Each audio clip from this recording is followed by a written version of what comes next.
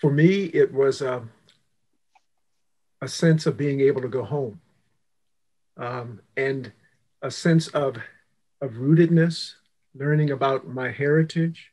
Um, that name, Gary Green, was always kind of a mystery to me, to my family.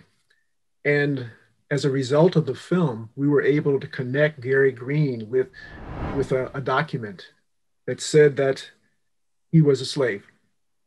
Now, in seeing that document, there was a sense of overwhelming emotion, a sense of sadness that he had to endure slavery, but also a sense that his name was written, and that, yes, there is a past that he was also able to overcome.